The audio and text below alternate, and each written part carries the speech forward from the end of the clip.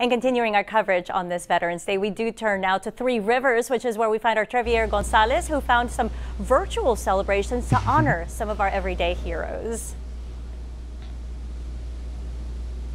That's right, Katia. While many areas here in Live Oak County just weren't able to have any Veterans Day celebrations, over here at Three Rivers High School, they're able to say they can celebrate it. And that is a point because they're wanting to make sure they want to honor those who have served.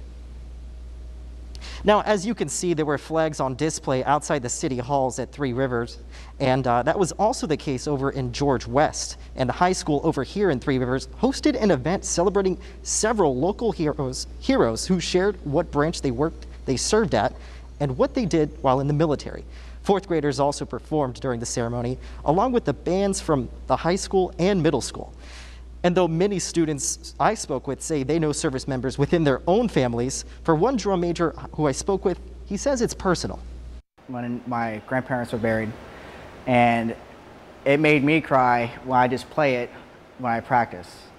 So it's a real honor for me when I play it for the veterans who are still here today. Now, Fudge also tells me he plans to continue doing those performances for service members, including during the laying of the wreaths in George West. As for now, in Three Rivers, Trevor Gonzalez, KRIS 6 News.